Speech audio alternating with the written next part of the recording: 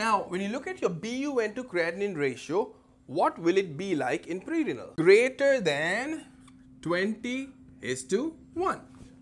But you know what the next question is coming, right? Why is it 20:1, right?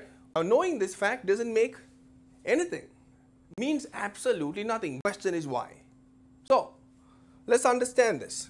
This is your afferent arteriole and this is your efferent arteriole, right? Normally, is BUN and creatinine a substance that's filtered at the glomerular basement membrane?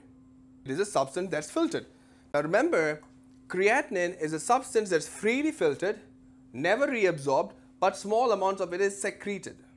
So creatinine is a substance that's going to freely filter and not get reabsorbed. What about BUN? Does BUN get reabsorbed?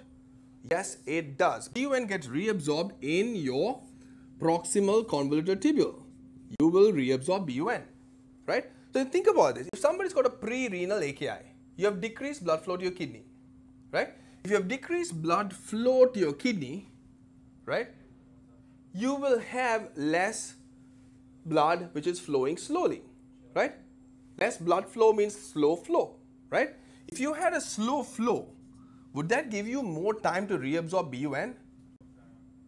Yes, if your flow is slow, you will have more time to reabsorb BUN. So your BUN should go up. But what about creatinine? Should it get reabsorbed? It doesn't, right?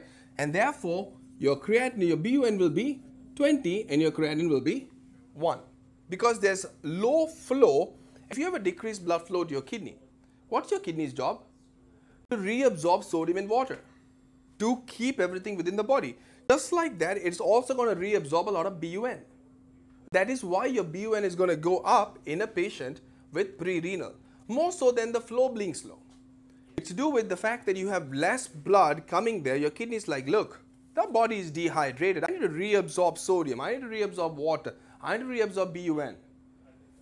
And therefore, your BUN would go up and you'll have a ratio of 20:1.